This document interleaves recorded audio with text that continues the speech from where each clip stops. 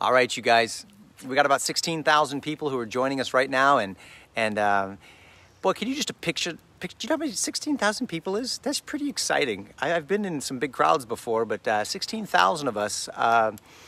You know, I picture all of us around a real big bonfire on the beaches in California someday, and I think that would be awesome. Praising God, praying to the God of heaven and earth, or maybe out in the desert somewhere in Arizona, or maybe we're out in a field in Texas somewhere around a giant campfire, and we're calling down revival from heaven. Wouldn't that be awesome?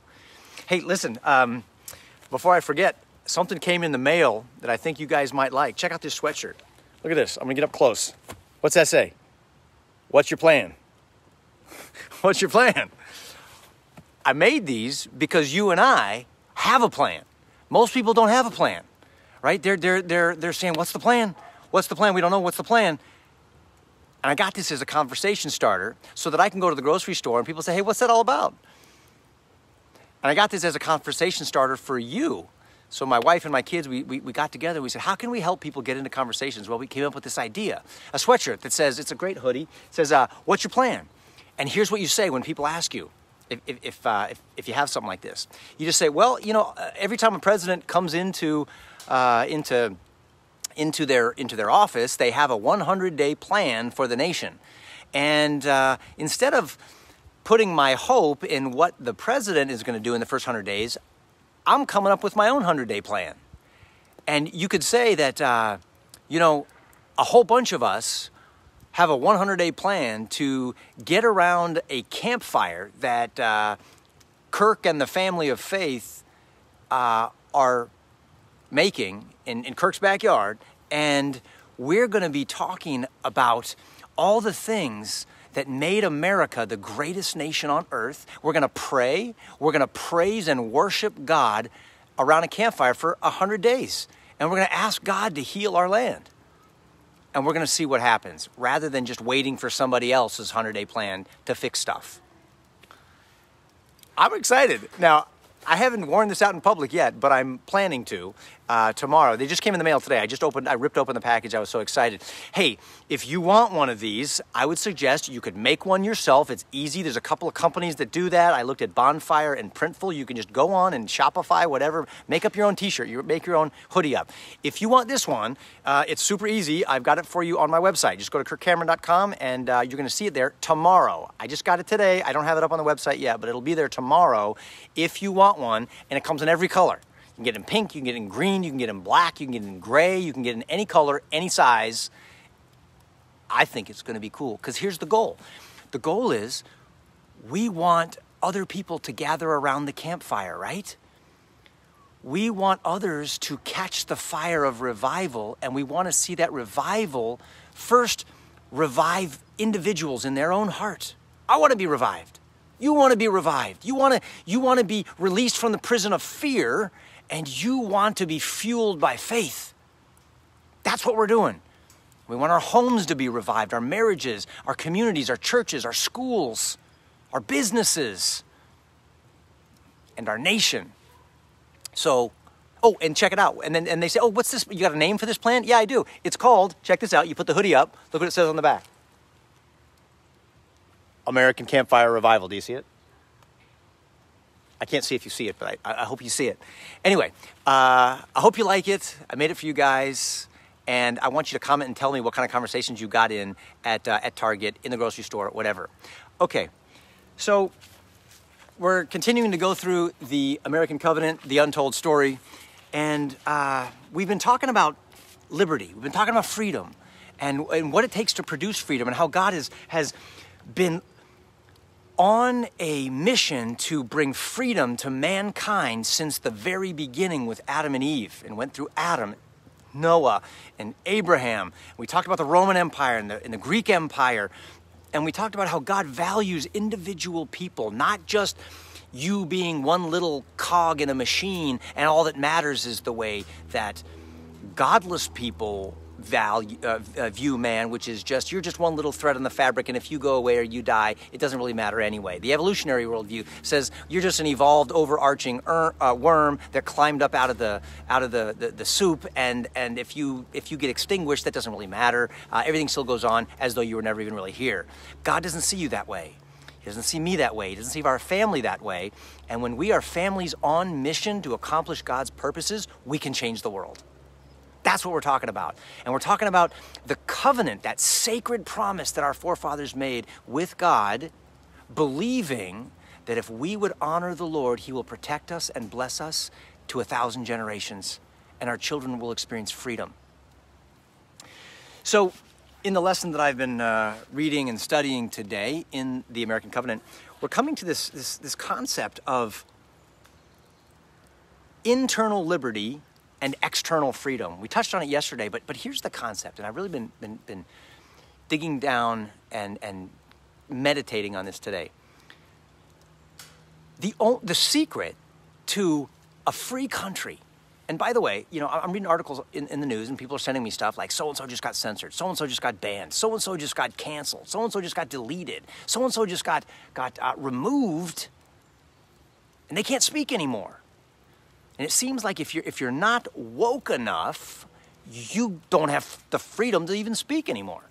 So I don't want to get deep into that, but I do want to say that you and I want the freedom to speak, the freedom to think, the freedom to worship God according to the dictates of our conscience. We want our children to grow up understanding the blessing of liberty.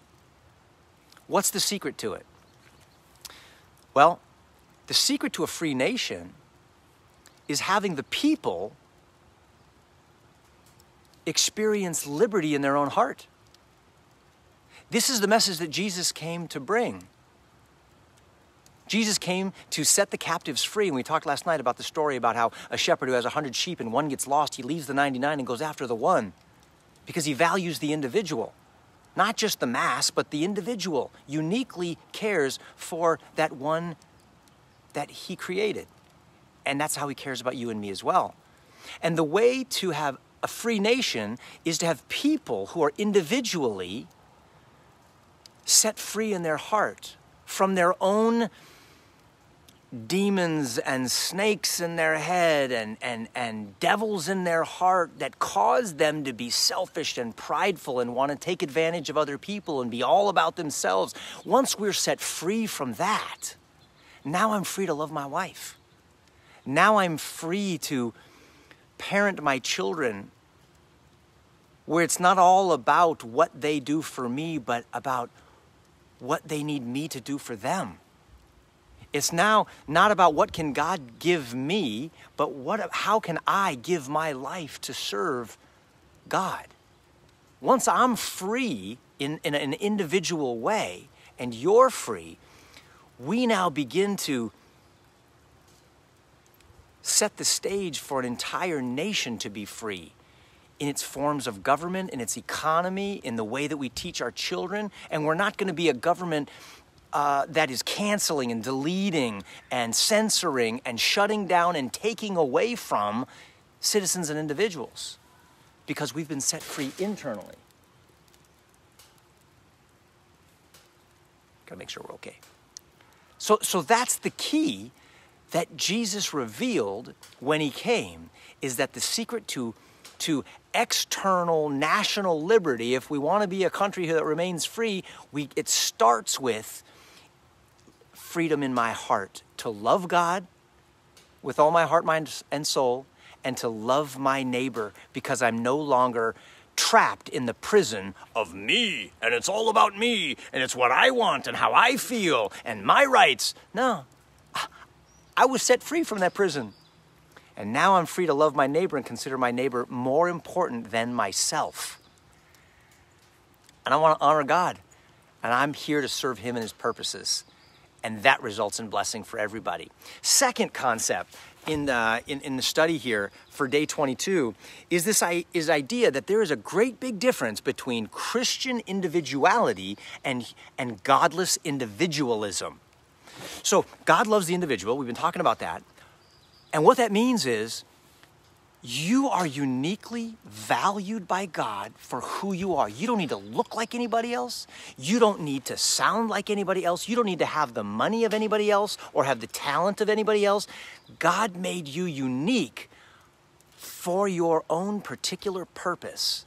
And when you understand your gifts and your talents and you submit yourself to God personally, God will use you in a unique way to bring blessing to the world, to bring heaven to earth. That's Christian individuality.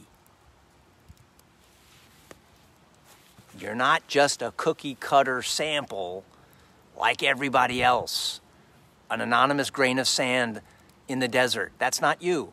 You're unique.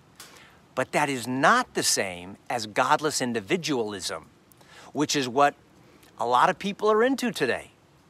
Because they don't know God, they think it's all about me. I'm an individual. It's all about what I want, what I think, what I feel. It's my body. It's my choice. Nobody controls me. Doesn't matter about anybody else because I'm the GOAT. You're not the GOAT. He's the GOAT. I'm not the GOAT. You're not the GOAT. All right. For those who are wondering what the GOAT is, greatest of all time. That's the acronym for greatest of all time. Godless individualism, down with that, up with Christian individuality. It's not all about me. It's not all about you. It's all about the God of heaven who made us so uniquely and values you the way he designed you that you can serve your neighbor and you can honor God uniquely with your gifts and talents in the unique place he's placed you in your world, at your school, in your home, in your workplace, and in your nation. And God sees it, and he values it, and it counts, and it matters. Not the same as someone who thinks, this world revolves around me, and I get to make the rules. No, you don't. The Almighty makes the rules. And he has two rules, two laws, two commands. We don't need 52 executive orders in the first 3 weeks to fix everything. We've already been given 2 executive orders from on high. Love God with all your heart and love your neighbor as yourself. If we can be set free to do that as individuals, we don't need any other orders. That covers it all. It sets us free in our hearts, in our homes, in our churches, in our schools, and it sets us free as a nation. And maybe we could be that nation that helps to set the whole world free. And it starts with you. It starts with me. And it starts with having a plan. I want to try to keep this brief tonight and not go over the 15-minute marker, which I got to trim it down for Instagram. So thank you for joining us again. The whole point is we want this campfire to spread. We want the fires of revival to spread from us to our neighbors. We want it to be like a grass fire that just moves across the entire nation. If your heart and your home catches the fire of revival, people will notice. Let them know that you got a plan. You're not planless. You're not hopeless. You're faithful. And you're confident that God is up to something important. Well, look forward to seeing you again tomorrow night for day 23. And again, if you're interested in getting one of these hoodies, tomorrow they'll be available. They're not available yet. God bless you guys, and I'll see you tomorrow.